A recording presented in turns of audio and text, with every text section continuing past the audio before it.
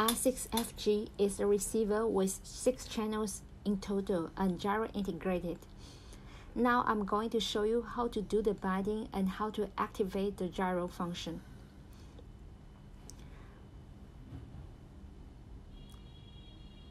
Power on the R6FG first. And let's take RC6GS as an example. There is no signal tower display on the LCD screen, and we can see that the LED indicator is flashing slowly, meaning it's not bound yet. Now let's do the binding. Long press the binding button until the LED indicator flashes quickly, meaning binding process is ongoing, and release the button.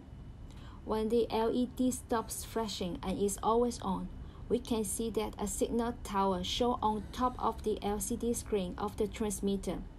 Binding is complete. Now I connect the servo and turn the steering wheel to double confirm on channel 1. You can see that the servo is turning with the steering wheel. Then let's take a look at the gyro function. Press the binding button 3 times, and the LED color will change. So let's take a look. 1, 2, 3. We can see that the LED color has turned red and green, meaning the gyro is activated. Let's connect the servo to take a look.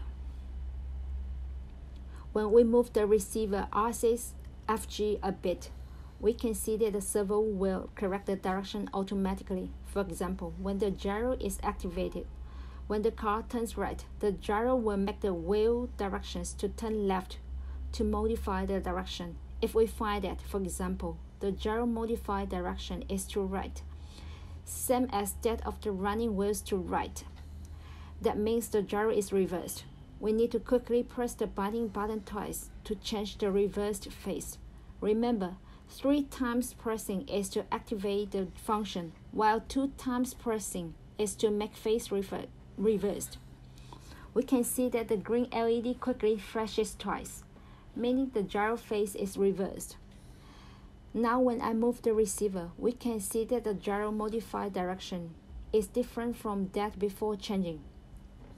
This receiver is compatible with RadioLink transmitter, RC6GS, RC4GS, and TAFB TAS, and RC4G, RC3S that are stop production.